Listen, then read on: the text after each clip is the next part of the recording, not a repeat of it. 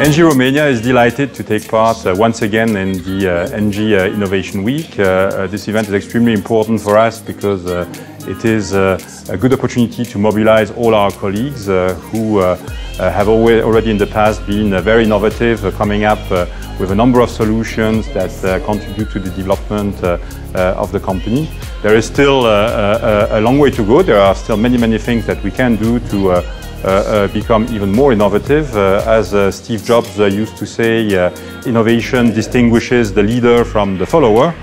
We are already a leader in our markets here in Romania. We want to remain a leader, and this is also one of the reasons why we need to ensure that we put enough focus on innovation.